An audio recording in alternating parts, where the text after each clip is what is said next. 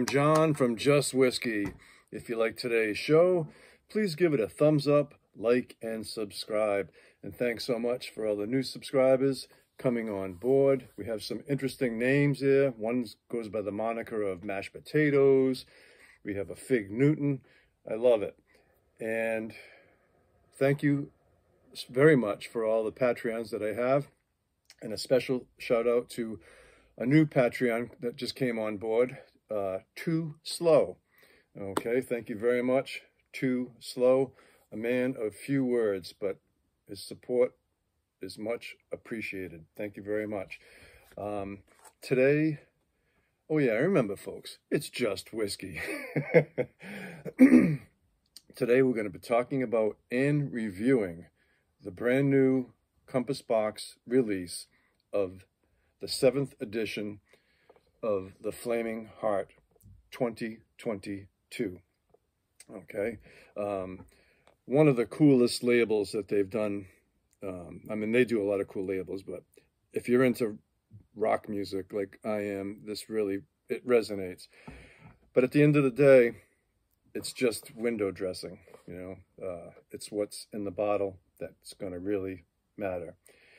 And we're going to see, in my opinion, if I feel it's worth the price that they're charging these days. Okay, it comes in at 48.9% ABV, non-chill filtered, no coloring added. It is a blend of single malts, and it retails for about $150. Now, the makeup of this is Lafroig, 20%, Talisker, 7.7%, Kalila, 8.1%. Their, I believe it's the Compass Box own Highland Malt Blend, 23%, okay, which is, my understanding, a minimum aged 5 years in their custom French oak casks. So that Highland Malt Blend actually makes up the majority, okay? Then there's more. Then there's also Glen Elgin, okay?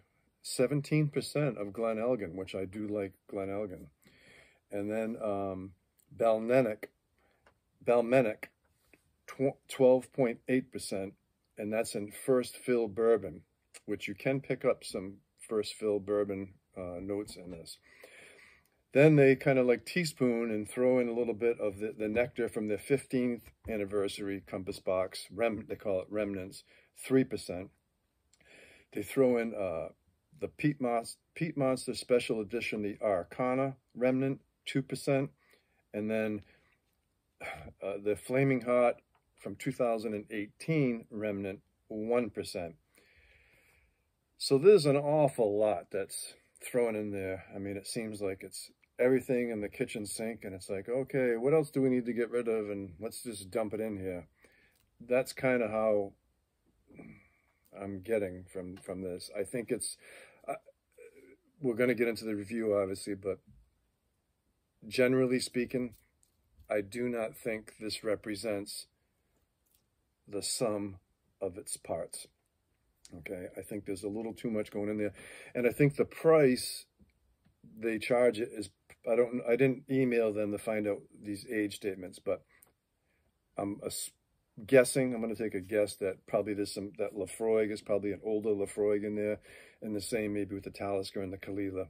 There could be some older, so maybe that's why they're charging. But I think they kind of put a little bit too much into this. And anyway, I highly recommend letting this open up. It really benefits from time in the glass, and it swims fairly well if you want to play around with water, which I've done. It swims well, okay? So here we go. On the nose. The nose is a bit subdued, okay? You get a whiff of smoke, a hint of peat, okay? With that Lafroig and Talisker and Kalila in there, I really thought this was going to be much more smoky and peaty, but it's not. So there's a whiff of smoke, hint of peat. The main notes are candle wax, like fruity candle wax with vanilla cream, When I first opened this up, this bottle, there was a slight hint of acetone, which leads me to the back to the first fill bourbon that they might have used in there, but that dissipates and becomes almost negligible. A hint of flint, okay? And if you dig really deep, and you have to really dig deep with this, okay? There are some fruits in there, and they do describe this as one of their more fruitier Flaming Heart additions in many years, okay? So there is, that. I think that Glen Elgin is bringing some of that fruit, and certainly the Highland Malt blend. But there is a little bit of pineapple and peach, but you really have to dig, okay, on the palate.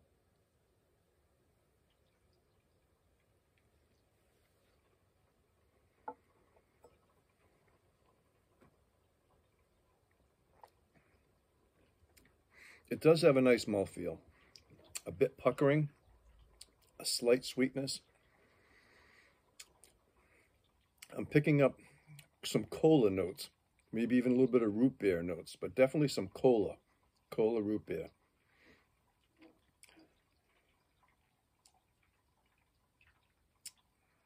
I'm not really picking up the peat, although there's probably a little bit in there. The texture is that waxy chalkiness, okay? You're definitely getting that, whether it's from Talisker or not, you're getting that Talisker pepperiness, that oak spice peppery bite is definitely there. And I also get a sensation like, I've never chewed on raw barley, okay, but there's like that, almost like that, I don't want to say rye because it's not, there's no dill note in there whatsoever, but in my imagination, if I chewed on a raw piece of barley, right, pick right off the stalk, there's that with a slight, very slight mintiness in there, very slight.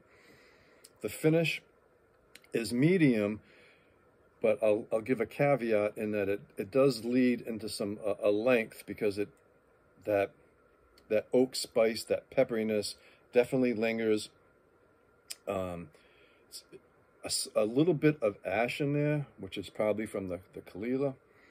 And also too, there's a little bit of that farmyard hay note in there, just a little bit. So it's gonna, at the end, when you smell the glass, you'll pick up that barnyard, that farmyard, funky hay kind of a thing going on. Just a little bit, but it's there.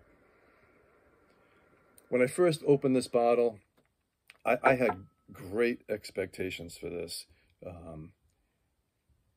And when I first nosed it, and even now, it reminds me of like when you were a kid and you smelled whiskey.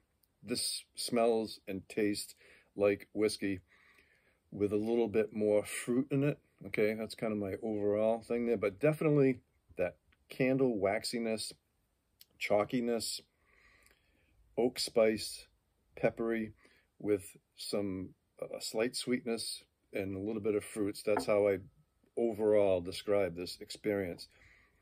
But again, I don't think it's greater than the sum of its parts. I think they've kind of probably put a little too much into this, but and some might enjoy it more than I am, but for my enjoyment factor, this is way overpriced. Again, I think the price, I think they put it in there as high as it is because they can, to pay for the artwork and packaging. But there probably is some older juice in there, but it doesn't benefit from that. So in that respect, if I had paid $75, I would have been much less disappointed, I guess is a better way to put it. I think the value on this is probably half of what they're charging for, in my opinion, for my enjoyment. Okay, so what am I going to give it a score? Which, incorporating the whole price thing or whatever, for my enjoyment, this is not something I'm going to be reaching for. I'm going to put it away, and maybe in time it's going to open up a little bit. But right now, my score is going to be more like an 85, 86. I'll be generous and give it an 86. It's not a bad whiskey at all. There's no, you're not picking up any off youth notes in there. I just think it's a bit of a Frankenstein. Okay, so yeah, we'll end it up with we'll give it an 86, which I think is a respectable score,